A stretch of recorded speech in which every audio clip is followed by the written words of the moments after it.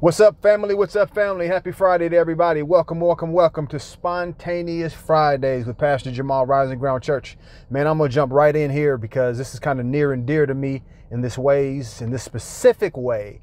First, God, I just pray, Father, that you would just,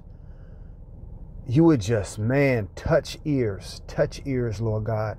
Let your spirit, Lord God, fall on these ears, fresh and anew in Jesus' name. Okay. All right, people. So 2 covenants, 2 ways to live, but 1 actual door. 2 covenants, 2 ways to live, but 1 actual door. So we know when we talk about 2 covenants, we're talking about the old covenant and the new covenant. Adam and Jesus. Come on. So Adam. Covenant number 1. Adam's covenant was a covenant of law, initiated because of sin. It was started because of sin. If sin never entered the world, there would be no need for a covenant. But because of that, God has to come in and create a plan so he don't just blow up everything, So it was initiated because of sin, covenant number 1. This covenant was made up of a lot of do's and don'ts, commandments, a lot of work-oriented commissions. You know what I mean? Meaning, like, you know what I mean? That you had to do this in order for God to do this. You had to carry this way. You had to do that. So again, so God's wrath wouldn't be, poured out. You know what I mean? So with the old covenant, we learned to live righteously. It was still righteous. We learned to live righteously God's way by rigorous and meticulous beliefs, behaviors, and systems. Again, we learn to live righteously. We learn to live God's way by rigorous and meticulous beliefs, behaviors, and systems. Now, I know all of us have read the Old Testament. A lot of us have, and a lot of us haven't. You could talk to somebody about it, but you have, you get to see the really seriousness of God, even as it relates to, his wrath, man, because a lot of people are like, why did God do this? Why is God, if God's such a good God, why is this? And there's a lot of things to talk about that. The thing that I just kind of like to say about those kind of things are just simply, God is perfection. God knows perfectness. There's nothing that God created that is wrong. But if we choose to go out of alignment with what God created, the way that he did it, then the result is what the result is. Thank God that his mercy came up with another plan, right? So Jesus, enter in Jesus. Jesus the Christ Jesus, his covenant is known as the new covenant, which we have all come to understand and believe to be a better covenant. Now, why? Well, probably, first, this covenant does away with the rigorous legalism that the first covenant was created with. Its fulfillment rests solely on the nature and oneness of God in the driver's seat. God's grace and mercy.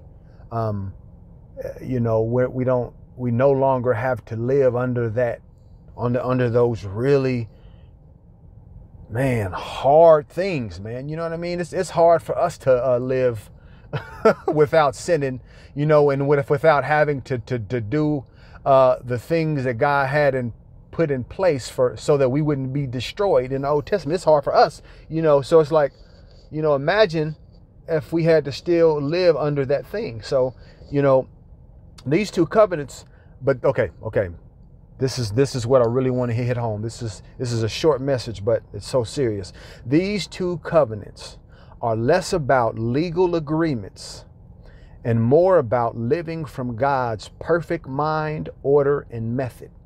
When we talk about identity, knowing and operating from your true God identity can only be done by operating under the new covenant, which simply means to fully embrace, accept, and take on the example that Christ Jesus set for us by how he suggested that we live. And I say suggested because a lot of us have not accepted what Christ Jesus was pointing at. when he was pointing us to, what he was showing us that we are. We haven't really fully accepted that yet. And one of the major reasons is because we're still trying to live under the old covenant. We got one foot in the new covenant, one foot in the old covenant. This is dualism. This is duality. This is double-mindedness. We're either going to live under Adam's system, which again was instituted because of sin, and it brought in all of the sacrificing and all of these rigorous things, man. Or we're going to live by what Jesus set in motion. You know, again, we talk about grace and mercy. We don't talk about licensing to sin or whatever. We talk about, no, this is God's plan, because the other one wasn't going to work. I mean, eventually the whole world, you know what I mean? The world got destroyed in the first place. You know what I mean? So we got to come to grips, man, what God is offering us. Our identity. Either you're going to live in the new, and we talk about this all the time. We say, you know, the new covenant is great, grace and mercy. And we talk about these things, but we haven't allowed the Spirit of God to completely reveal to us what this covenant really is saying. What is this covenant really pointing at? It's pointing simply, this is how God lives. This is not only how God lives, this is how God has set in motion for you to live. You know, we never experience the fullness of what God has given us, because again, we got one foot in and one foot out. And we think that that's even valid, because we think even living under the old covenant is valid. But it's not, because the old covenant was created because of the fall. But then here comes Jesus, and he comes and rearranges and redoes and sets everything in a better direction. In a better direction. But we gotta grasp who we are. We can't truly, fully even live under this new covenant without being and living by the idea and the identity of who we truly are. This is something that's going to be talked about forever. I mean, until it's time to go, because we have to know, we have to accept it. We have to believe it. I'll say this again in this way. I've said it this way before, but I'll say it again. When he was talking to the mass group of his disciples, and he said, you know, you have to eat of my flesh and drink my blood. And they're like, well, no, we're gone. And you know, they left, and Jesus was like, well, will you guys leave me too? The other 12, you know, will you leave me too? And then Peter says, well, no, who else has the truth? But the point is, when Jesus says, drink my blood and eat my flesh, again, he's just telling you that you have to be courageous enough to believe what I really am showing you, who you truly are. You can't allow not only your salvation, but your identity to hinge on who you think I am. We give everything over to Jesus in this way, and it's not supposed to be done that way. If God put it in motion, if God wants you to know something about who you are, but you continually to deny it because of fear of accepting it, because if one person can get it, then a billion people can get it, because we all are under the same authority. We all have available to us the Spirit and the power of God. We just have to allow God to open us up, allow the new wine to come in to reveal deeper truths to us so we can get to where we're going, man. You know, we have a covenant where God is instructing us what we can and can't do, what we can and can't eat.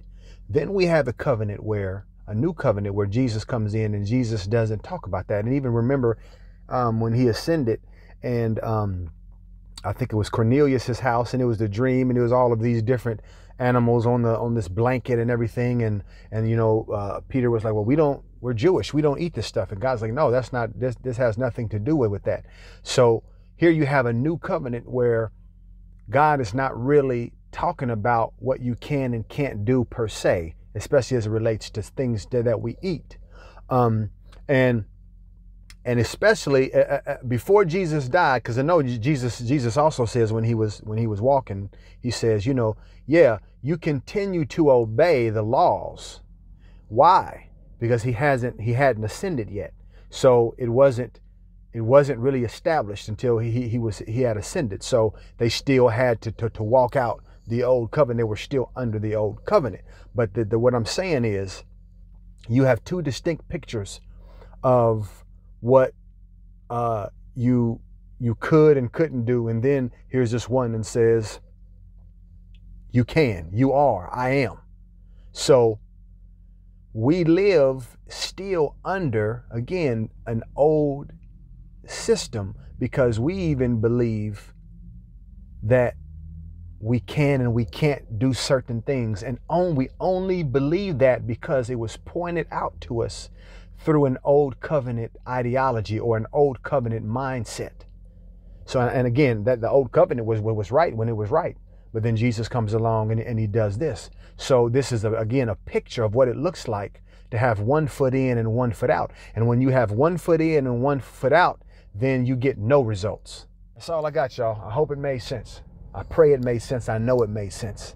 Bless y'all, Pastor Jamal, Rising Ground Church. Spontaneous Fridays. New covenant.